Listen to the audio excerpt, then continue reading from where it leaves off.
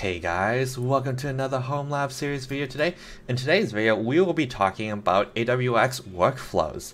Workflows are kind of a neat way to kind of like streamline, say you have multiple different AWX templates for Ansible playbooks, and you're trying to figure out, oh, well, I run this template and then I run this next and then I run this next, and it's usually a pattern, and you kind of just go through it. Workflows kind of help you streamline that process and put them all together so that you only have to run one workflow and it will run all the templates in the way that you want it based off of failure, success, and what you need to do. So this video is also sponsored by me, myself, and I. So if you enjoy my content, want to sponsor me, or send me some free swag or hardware, let me know. My email is in the description below. So let's get started, guys.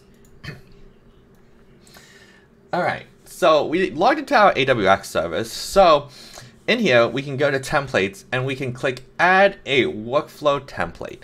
By doing so, we'll essentially just set the name workflow 1. In this case, we'll select the organization as default. We'll use our inventory for our home lab, and everything else you can leave blank. We'll set the variables because we essentially verbalize all of our templates to specify what host name we want to use. So we'll select that on prompt on launch.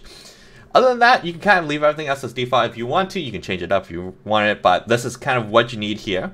Then we'll hit save. So then it will bring you to the visualizer page. This page essentially kind of visualizes how your workflow should work. So we will start by saying, hey, we want to use our setup new server template. So we'll hit that, hit next. Now, the thing here is in our setup new server template, it essentially prompts us for the host. But because the workflow, we'll specify the host name in the workflow, we don't have to specify the host name here. It will essentially bring down the variable throughout each playbook. So what we'll do is just hit next, so we won't actually even specify it. So you'll see it's null, but it will actually just take the variable that we passed in at the very top of the workflow. So then we'll hit next here. So now you can see we have essentially, it'll start, when we kick this off, it'll start setting up the new server. Now, there are a few things that we can do here.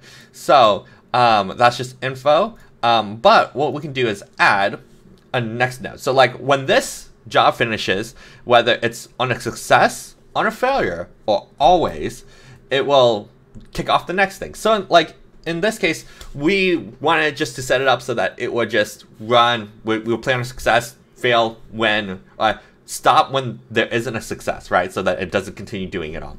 But say for example, you wanted to like send a specific notification outside of like, the AWX notifications, and you have like a notifications template. So like on a failure, you could run the notification thing as opposed to just stopping, right?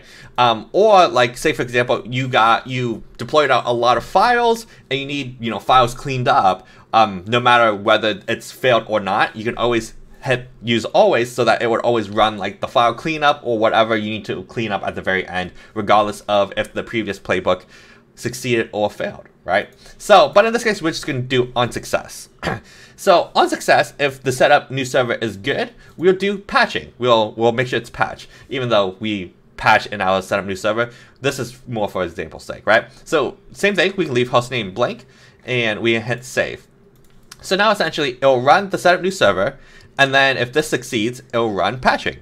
So we'll hit save here, up here, and then we can launch this. So with this, we will launch and we will hit next cloud. So essentially it will take this variable into all of the playbooks. So you can see now that this essentially spawns a job. So this workflow will spawn a job and it'll spawn this setup new server job, and we can see this output.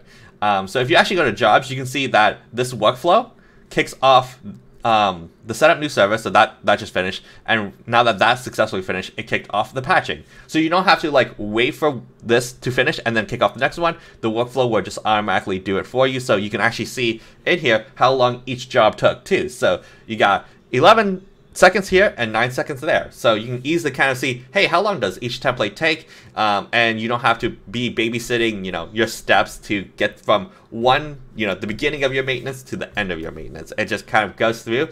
The only problem is you got to make sure that if it fails somewhere that you are watching, so that essentially you don't stop halfway through that maintenance and then the other half doesn't finish. So But you can utilize workflows in this way to kind of help streamline your process. So if you enjoyed the video, please leave a like, comment, and subscribe, and we'll see you guys in the next video.